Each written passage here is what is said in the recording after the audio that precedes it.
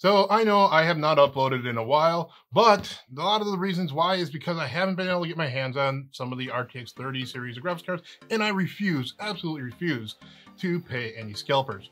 Anyway, we got one.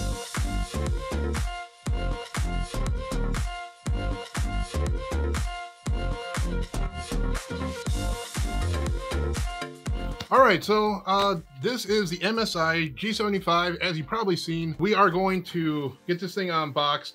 I'm only gonna really unbox it and take a first look at this because I do want to give it a good gaming review, actually check it out, see how it does.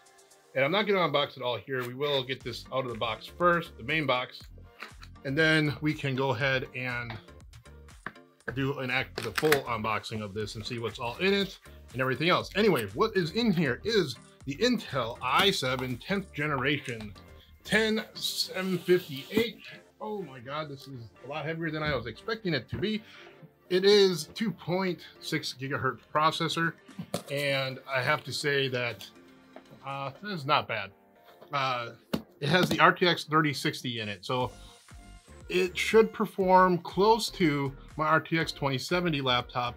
And hopefully this video, or I should say next video, when I actually do some benchmarking on it, you'll be able to decide if you want to go with the RTX 2070 or the 3060.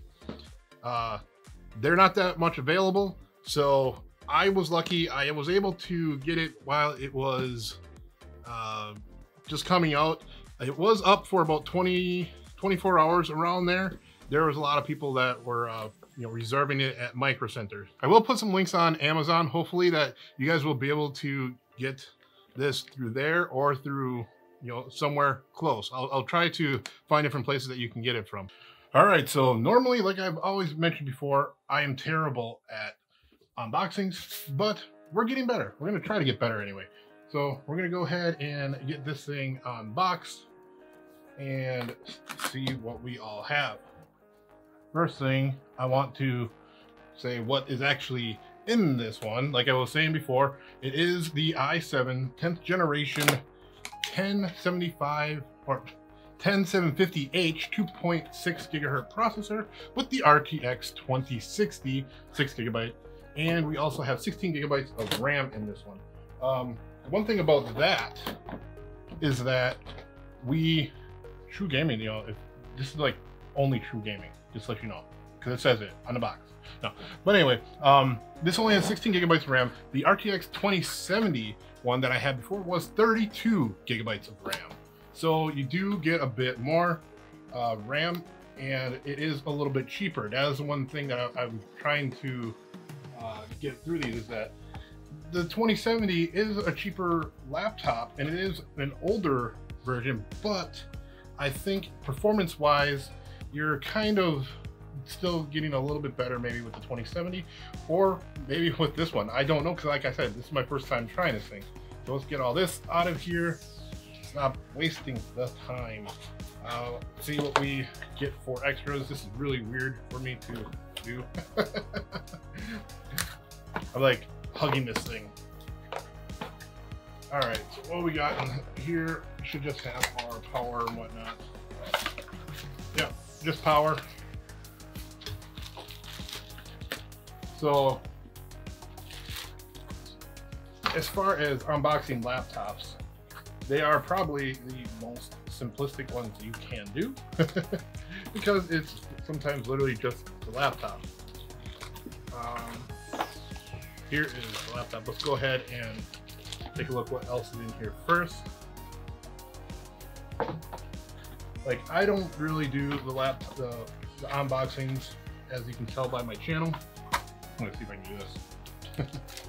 All right, so F3 recovery key. What? Hotkey recovery function. I have no idea what this is for. This is completely new to me. Oh, that's so you can lock your laptop. Okay. Let's see what else is in here. The rest of the power. The size of the laptop is 17 inches. or 17.3 inches. So it is much larger than the RTX 2070 that I have, which is a 15.6. All right. And that I can say is definitely a worthwhile difference, because I do like having a larger screen. But a lot of times I'll take the laptop and put it with the like a monitor or something like that. Anyway, let's take a look at this sucker. Yep, and that is a laptop. That's with you, man. That's with you. One of the things that got me to choose this one is one that, you know, is comparable with the 2070, but this should be fully RGB. So it does have a 1 terabyte SSD in it, where the other one only had a 512 gigabyte. My other one, I actually changed out the SSD to a 2 terabyte because I just kept running out. You do get Microsoft Windows 10 Home Edition, and you get Bluetooth 5.1 on here. So take a closer look at this. This is not bad at all. This definitely seems a lot bigger. I'm gonna go ahead and turn it around a little bit here. We can take a look at what we have for ports. Let's go ahead and do what we always want to do.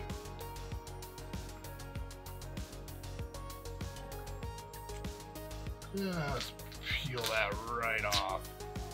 Yes. All that static electricity right on a laptop. Is that perfect or what? Yeah. I don't understand why they do that. It drives me nuts. Let's go ahead. We should take a look at the second camera here. This is why I actually put up two cameras. But we do have a few nice little things on here. This should have USB or Firewire. Thunderbolt. We have a hardwire. Let's see here. Okay, so we have our hardwire, our Thunderbolt in here. We also have a USB 3.0. I'll have to double check the specs. All right, so I do need to clarify a few things. There is not a Thunderbolt 3. It is only the USB Type-C that is in this laptop. And I want to also mention that this is the RTX 2070 HP-OMEN from 2019 and not the 2020 or 2021 with the 4K display. It is the regular 1080p Full HD. So let's go ahead and get back to it. We have headphones in and a microphone in, which I use all the time, and this looks like our locking mechanism. Yes, that's your locking mechanism there. Take a look on the other side. We have a, oh, this is interesting.